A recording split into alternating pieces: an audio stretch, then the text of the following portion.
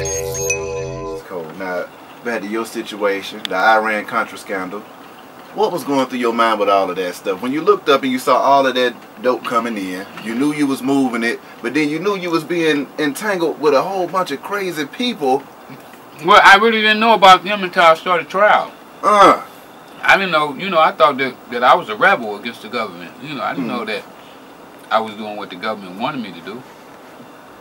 I didn't know Ronald Reagan and George Bush was tied and Oliver North was tied into that. How would I know? I was a kid out of South Central LA.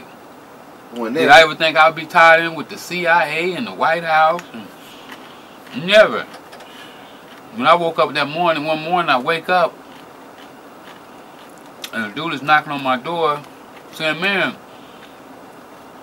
the CIA director is in the newspaper talking about you." I couldn't believe it. And then the next day, Bill Clinton is talking about me. I'm like, wow.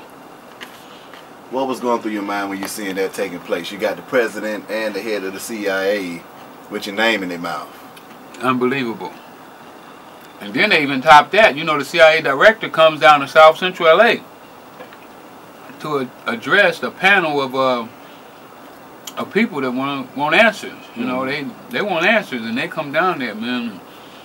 If you see the documentary, you can see my crime me giving the blues, because we finna get. I think he come down that either that Saturday or that Sunday, and then we going to court Tuesday to get sentenced. And he sends one report to the courts that the CIA had no involvement with cocaine, but then when he talks to this panel, he's saying that the investigation is continuing, and that they're going to get a full report. Well, my crime he gave it to him about that. Yeah. So it all was exciting, you know what I'm saying, and it's been an amazing ride. Reporter Gary Well, him coming in and helping out.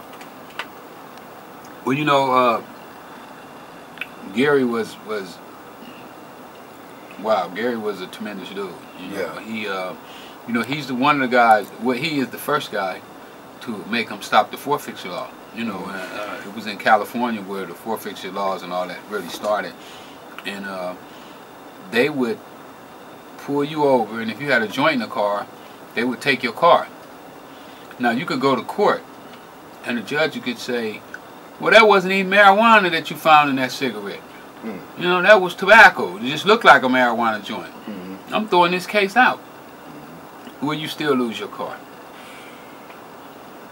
And Gary is the guy that spearheaded the move to stop law enforcement from being able to do those tactics. I don't know if you remember, you might be a little young for that, but it was a time that if your car was involved with drugs or suspected of being involved with drugs, they could forfeit it. That's crazy.